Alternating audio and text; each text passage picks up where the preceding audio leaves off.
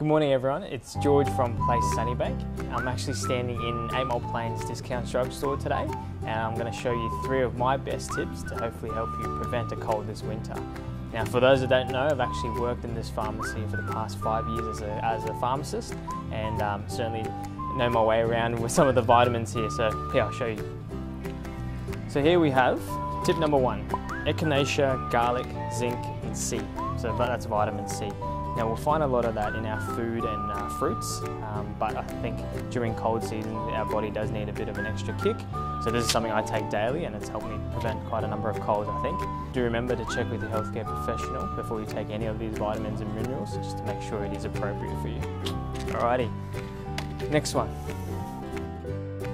Tip number 2, olive leaf extract. This is my favourite. This is also something I take daily to help me give that bit more of an immune booster kick.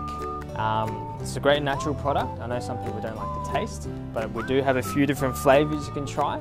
Otherwise, it does also come in a capsule form. Now, tip number 3, water.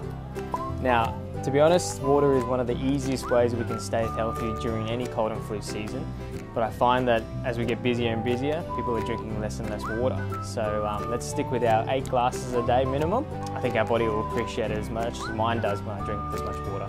All right, everyone, hopefully you've enjoyed today's little segment and hopefully you can get some benefit out of the tips. Come check out your local pharmacy, support the community, and I'm sure Robin and Amy and the rest of the team will be more than happy to help you out.